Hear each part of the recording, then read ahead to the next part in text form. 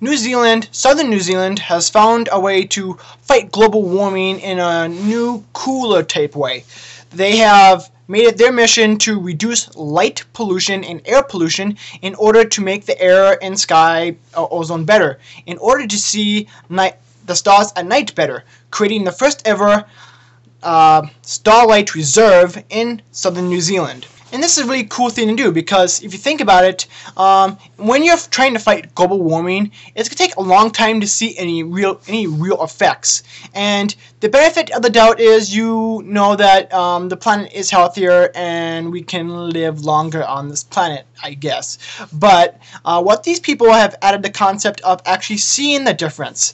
And what this would do over time is that with less light and air pollution, you'll be able to see the stars in nighttime better, making it much more of a tourist attraction, and you'll be actually able to see the difference between now and what will be. So this is a really cool way to fight global warming by actually being able to get a little something back by fighting global warming. A new medical miracle, I guess you can say, has just popped up once again in the field of medicine.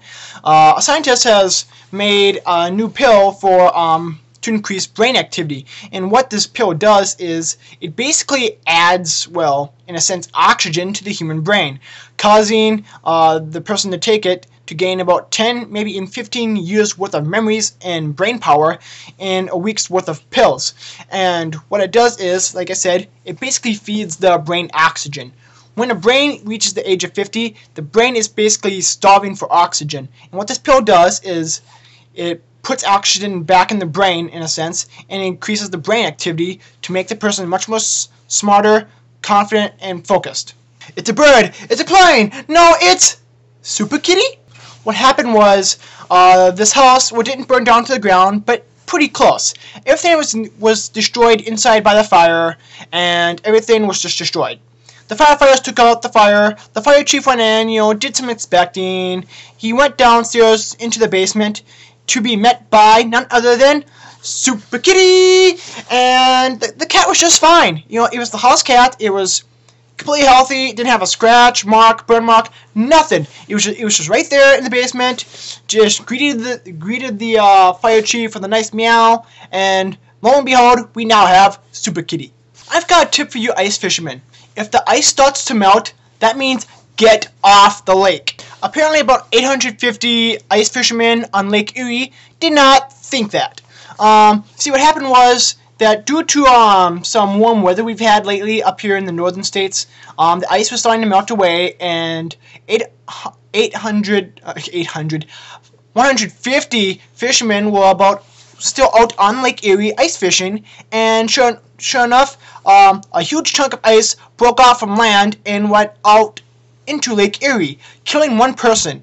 And while the rest survived, the police were saying that this was just a huge mistake for them to be doing this, because they had warnings of that the ice was melting and they needed to get off. I mean, guys, is it really worth your life to go ice fishing when you've been told that the ice is melting away, and that the fact is you shouldn't be out there because there could be something like this could happen?